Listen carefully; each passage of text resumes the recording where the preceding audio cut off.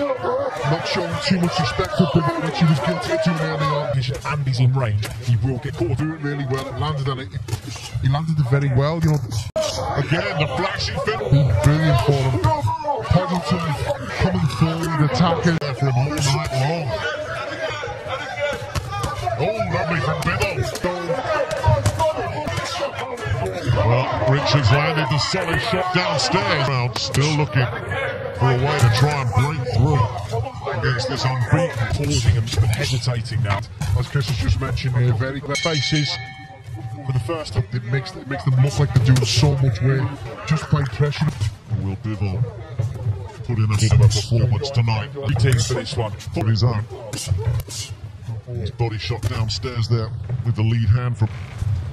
Thanks, Chris. We've already seen a 9-1 underdog romp home. Giovanni straight circling all the time. Bivol cutting him off, trying to close the distance. Here we see Richard standing when he does 2 rounds. Well, they've certainly got the game plan. Talking to Peter Sims, his trainer, they left with that jab. I was getting booed by that performance last time out, but it certainly made unbeaten. Seasoned. His only pressures on the front foot, defends coming forward. A little bit Canelo-esque, a little bit Usyk-esque, and that positive started just there. When you're on the receiving end of that entire world title and a world champion in Dmitry Bivol, you're coming to front foot pressure without doing a flash opportunity to land it, and he lands it with such flipping up from British Championship level to World Championship level against the other this week. He said we've got to keep him on the end of a... The front foot stuff, Nick, what you mentioned is his foot, that's when he lets the punches go. So Richards, he said, well, then with the feet, and when you're on the receiving end of that was a nice... Well, he said, you look at Bivol, he uses that lead foot as a mark. That's what we have to expect from Richards. Back foot, he's moving the same way. Yeah, what Richards needs to be careful of, Nick, is just as he's drift. Very important. A lot of fight, constantly thinking and overthinking, trying to keep your distance, trying to keep out the way of the fighter coming forward. Asians landed it and just clipped him and pushed him back with it, and that means he's probably trying to... No, this is good work from Bivol. And then what he will do, he'll tee you up, he'll set you up a couple of times with the left hook, so you'd expect it, and then bang, the right hand will come over the top. It comes back via the waistband, his own waistband. It's a jab down back, jab down, and he just there for Richards with block. He did follow slow, a little bit low. It's a jab to the head. And Bivol. Oh, he talked about the mistakes he makes at level, the domestic. There's the left hook again. Back to a responsible position, and he's in range. He will get caught over the right of it. Pausing and hesitating now. That, as Chris has just mentioned there, very clever of Bivol. In this second round.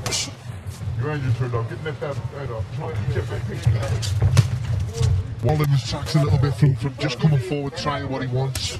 Give Bivol something to think about early on in the fight, try and gain his respect. Just say you're waiting too long, Craig, but this is the problem when you've got upon Bivol the time that he needs to get to work.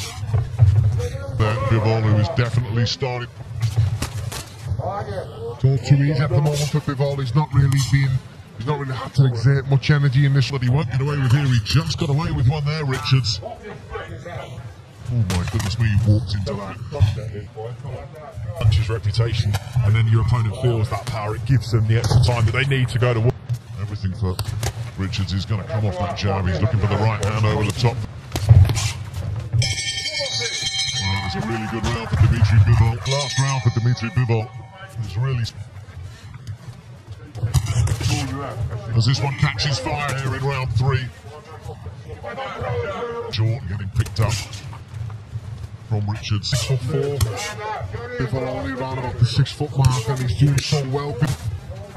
That right hand that opened up Shakan Pitters when he won that British title last time with the big dog.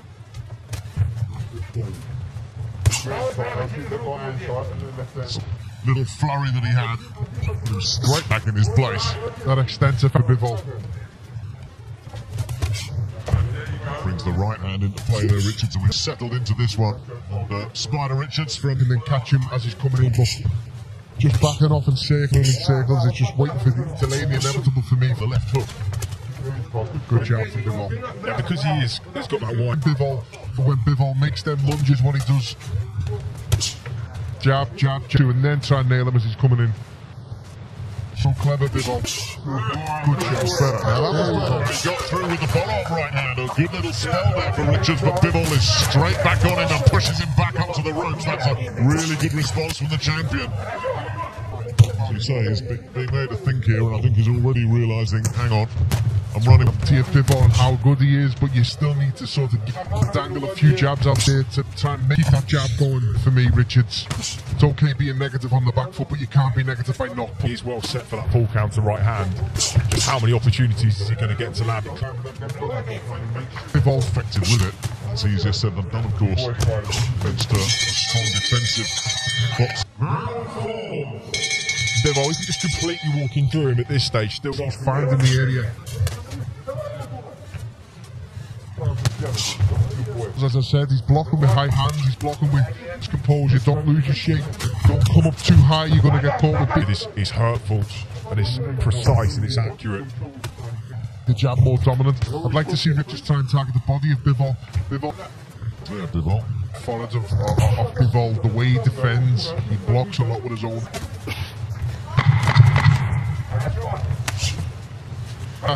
You've got to keep your composure now. From Bivol, with the front foot pressure that he applies the way. Round 5 then. It's a good tool, it's a good weapon, but Bivol is handling that jab pretty effective. Smith Jr., where if he can land one of those right hands clean on really head and body, but really threw it really well. It landed and he landed it very well. You know, the rest can come off that then. That's better from Richards. Good shot from Richards, but there's going to come a time in this fight when he's going to have to go for it. He's one of the best jabs I've ever seen, and this is what is key in this fight. Most fighters, in my opinion. Richard, I'd like to see him target the body area of Bivol. The truth of the matter is against a guy with a disc on his reflexes about. Switch downstairs there from Bivol. Yeah, and it's more of the same here for Bivol. Look at the right hand there, and it didn't land.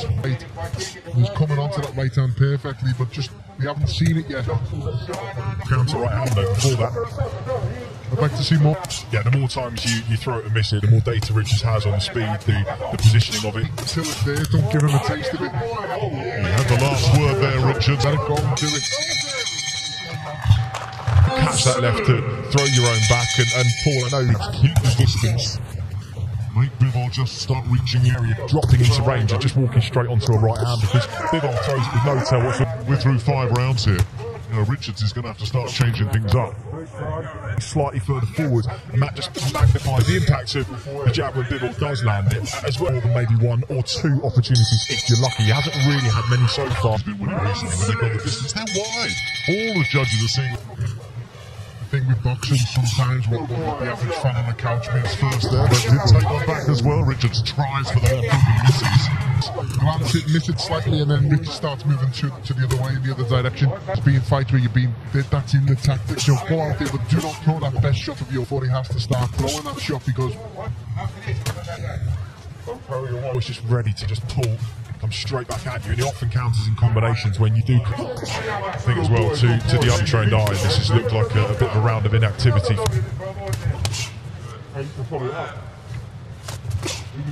Lay back there from Richards. We've got to keep his composure now more than now's the more important part. These middle. Good job there from Bivol. Yeah, you notice as well. To win if he wants to win this fight. He has the assets to win it, Nick. The technical boxing with bad hands nowadays, they're a puncher's glove. There's none of this 4th round.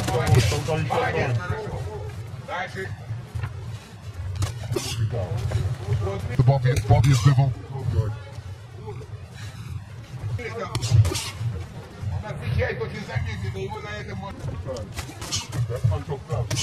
Out of range. Discipline of Dmitry Bivol. You're not going to get for Bivol at the moment. You have to land. You have to go for it. You have to leave it in the ring. And I'd like to see him become more dominant with his own jab and have a bit more faith in his own jab. Nicely. He won that British title against Shankar. But as you say, he's just You mentioned Bob Foster and what a jab he has. Side on view just a few moments ago, we can see it here, because Bivol inches his front foot into range, but he's leaning back over to Wembley in North London. That was too good for Chris Finnegan, the great Bob Foster. I think you're absolutely right, Paul. It's hard to see how Richards pinches rounds. Just buzz Bivol, and he has enough time left in the round. That's going to be where his opportunity. Richards is doing the same thing every round. He's circling it, but it's brutal sometimes. And you send the fighters out sometimes to not throw the best shot until probably round 5. Is it one of that from Richards? That's what we're trying to talk about in the first couple of rounds. You've got it in your artillery.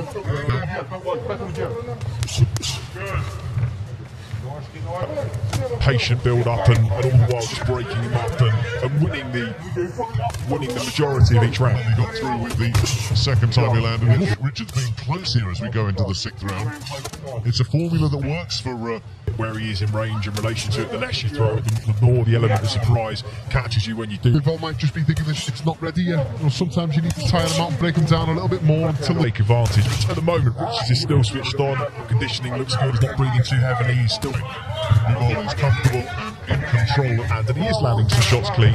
Bivol will come back with 2 or 3. He's done a really solid job defensively here. Bivol's also good, again, because of his old amateur pedigree amateur. Nice stuff from Bivol in there, and that's when he could be vulnerable. Because Richard, as I said, I was talking to Peter Sims in the week. He said he lands the jab, he'll knock the head back of Richards, then he'll back off and let nicely blocked off again there by Bivol. And then a jab, reverse 1-2, good combination. Good combination. In terms of the volume of shots that he's landing good singles, and he's getting. It'll shift the momentum right back into his own favour, and more importantly for him, step up, and he hasn't been completely out of his depth. It's not a criticism. You've done very, very well in the performance, but I know you're better to get a couple of double jabs. Bivol will just wait. He doesn't really want to engage. He will go for it when you go for it.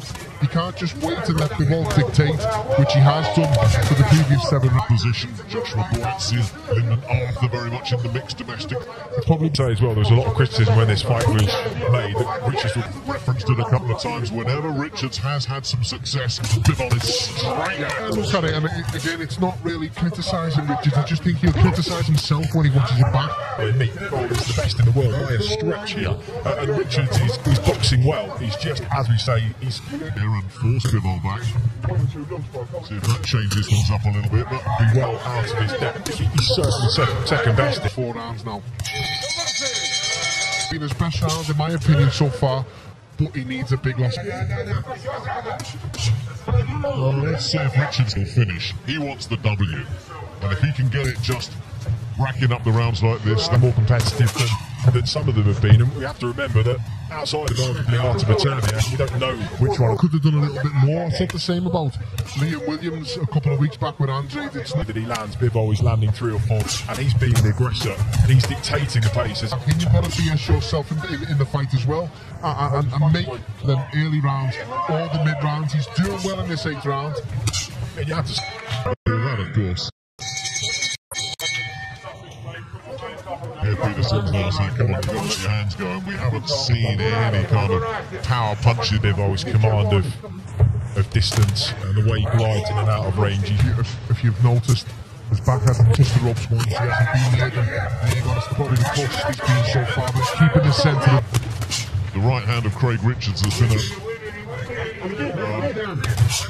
One thing that is when he throws it out as a single, that's when he's vulnerable to the counter, because Bivol either comes over the top, or usually the judges admire it and he'll admire it, and it's just highlighting what he does well.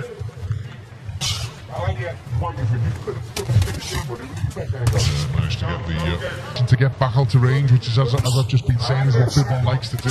He'll come in, of course, in mid and short ranges that Bivol has got much shorter levers, and you know he's going to be hitting the target first.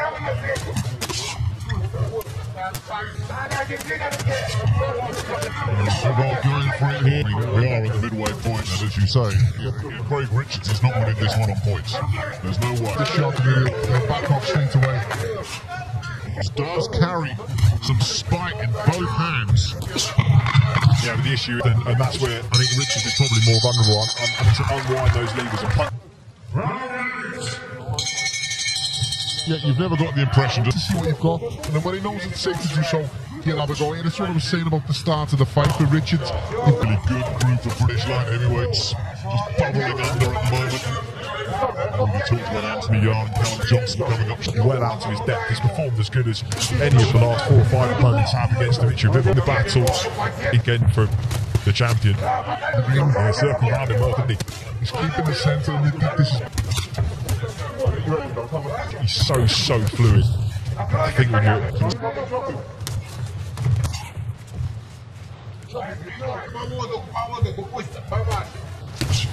you're in there with him, it's so easy to say that for a bit old there, but mainly they both headhunted. Stiff jab there. maybe over the course of the fight. Bivol was back on all of them immediately.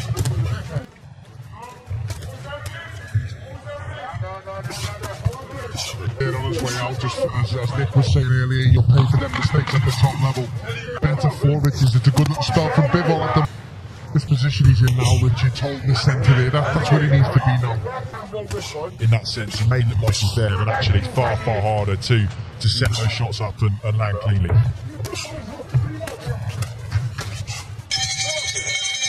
Round 10 then. Bivol. But in the last 9 for me. Well, there's still time for Richards to his foot down here. Roll the dice. Right hand counter comes in, but Bivol again responds as he does. He looks like he's out of range and he lets it go. And it lands on the button. He's in a firefight here. Does so well and puts Richards back in his place. That's why he's an unbeaten champion. It's been 2 or 3 years, he's really thrown out into the weight. His punch resistance has looked infinitely better, as it has tonight, and where your allegiances lie as well. But he can take a lot from this performance. He's not been overawed at any stage. A sense of urgency now, pressing forward. There goes for the body again. Lead with it really well. It's almost like an elastic right hand. He kind of drops that right shoulder and almost throws it. Bivol looking to finish the round strongly. Yeah, I can remember that night as well, Nick, and technically he was far better than Buglioni in the early stages, but just giving him major... The body is such a big target for Bivol. If Richards can capitalise on it. By heavyweight. Look, he has lost. For the moment, coming back, but he has to keep it on it now, Bivol. Well, Richards landed the solid shot down and catch the eye of the judges. It has Richards, the big underdog, the British champion. Beat one. Bivol's expecting a jab every time, then he's slipping off the way the right hand. Just start leading off with it. How he got Chapman pitches in. Losing this Richards, he'll learn so much from it. Lovely left hand counter then from Bivol. To catch the eye of the judges, but Richards was having none of it. Very good round for Richards again. Step out of that comfort zone. The 5.5 minutes that remain in this one. And before, I'm not being critical of Richards. I'm just saying, you watch this back, and if he doesn't get to do this, I'd like to see a bit more. He's comfortable because he's not expecting a second phase of attack from Richards, whether it be to the head or the body. But it's just more success, a bit more positivity. He gave Bivol something to think about straight away. He brought both elbows down. Bivol to sort of put Bivol back into his shell and on the back foot. But also, Paul, I'm with Chris. Bivol comfortable, he's not, that's better from Richards. That's why I left him to the boss Half of this fight. As you said, Paul, that was there. Feeling could have been more early on, a bit into the body, so he just lifts both elbows up high every time Richards throws shots. But he's been a level above here. But can Richards put together? Left, it got through. But that's at domestic level. Oh, left hook in there. Got the right. Can he transfer it to Brilliant form. Pendleton coming forward, attacking. a way to try and break through against this unbeaten. Straight through the gut. So I think he'll take a lot out of the level. And can he do it? To turn it around. It's nice again from Richards, and he will know he has for him all night long.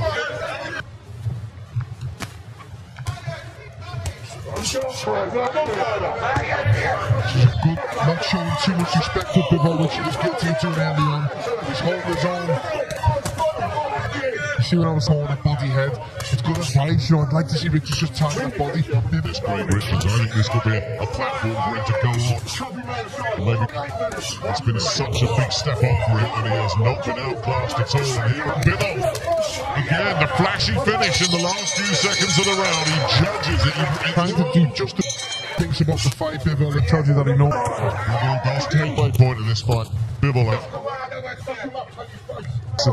It's levels in boxing as well. He's a big hit all, and as you say, no urgency at all. He's just really got an impressive performance defense. Tucking up there, Bivol. Making sure he doesn't get the urgency for him. He's comfortable. It's Richards that needs the urgency. And this last round of never landed eight has really put on enough rounds in the begin. Craig Spider Richards from Crystal Palace himself. Well, Richards trying to just put out. There's just no urgency from Bivol at the moment. Really significant power punch tonight. Yeah, don't carry something back your bell. That's nice from Rich to at the very least put Bivol on the floor here. There's just no trying to land that left hook. Takes a couple of work ethic or work rate from him in the start, the first and the middle 4 rounds of this fight. Prove that he can mix it at a level. And he'll just sit there and say that's it. But listen, Craig Richards tonight has proved. Let it all hang out and it remains to have any chance at all. A few more seconds, getting himself closer to the final bell.